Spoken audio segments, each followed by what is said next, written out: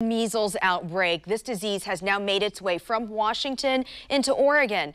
Today, Governor Jay Inslee declared a public health emergency in all of Washington, and that's after the number of confirmed cases in Clark County jumped up to 30. There's also one case further north in King County, and now one confirmed case in the Oregon side of the Columbia River in Multnomah County. Fox 12's Sarah Hurwitz is live at one of the new potential exposure sites in Oregon, and also with recommendations from the Multnomah County Health Department. Sarah?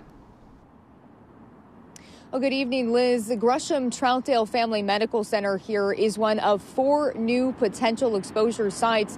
The Multnomah County Health Department says that it did confirm that case here in Oregon this afternoon, but it's not releasing specific details right now because a spokeswoman says because it's just one case, it is considered protected health information right now. Now, take a look. These are the 4 exposure sites at Legacy Go Health off of Northeast Gleason Street on January 20th from 9 to 11:30 a.m. Fred Meyer in Wood Village on January 20th from 11 a.m. to 12 p.m.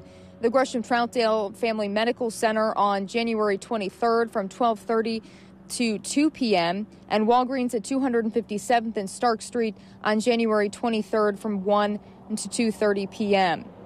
Now, the Multnomah County Health Department says the person who contracted measles here in Oregon had close contact with someone who had measles in Clark County. The health department says measles is highly contagious, and the department is currently working to figure out who's been around this most recent case and to get them just-in-time medication or a vaccine to prevent them from getting sick if they haven't already been vaccinated. Now, Deputy Health Officer Dr. Jennifer Vines says that her advice, it's important to check your vaccination records to see if you're immune to measles.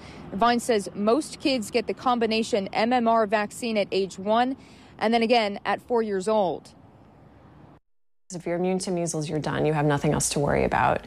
If you're not sure or you know that you're potentially susceptible to measles and can get the disease, then we ask you to watch for symptoms. And if you think you have symptoms of measles, contact your healthcare provider before you go into a clinic so that you don't risk spreading the disease. The measles is a viral illness. It starts usually with a fever and just feeling poorly. It goes on to create irritated eyes, runny nose, and a cough. And then people get a very classic rash that usually starts along the hairline on the face and spreads down to the neck and then to the rest of the body.